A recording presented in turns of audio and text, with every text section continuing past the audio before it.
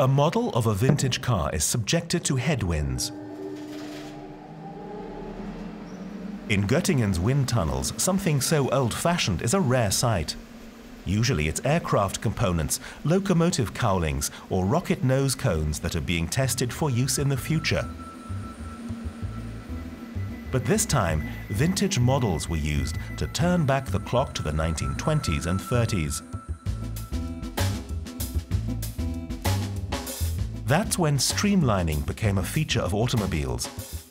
Their graceful, rounded lines gave them a futuristic look. Back then, it was the AVA in Goettingen, a predecessor of DLR, that set to work investigating their aerodynamics. Now, a more recent model is in the wind tunnel.